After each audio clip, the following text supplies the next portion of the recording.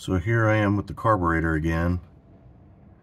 I've got the primary side fully open, the throttle blades are vertical, and I've got the spring out of the vacuum secondary diaphragm.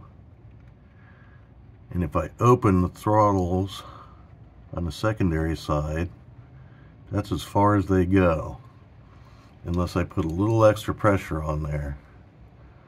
And that extra pressure, that's not going to happen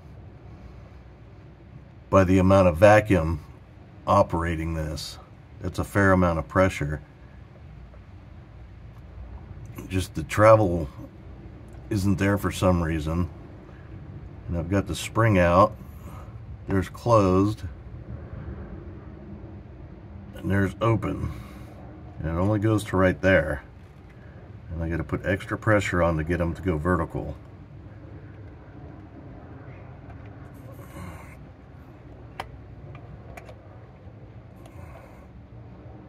Right there's normal. Got to put extra pressure on it to get those to go completely vertical right there. It's like the last 1/8 inch of travel.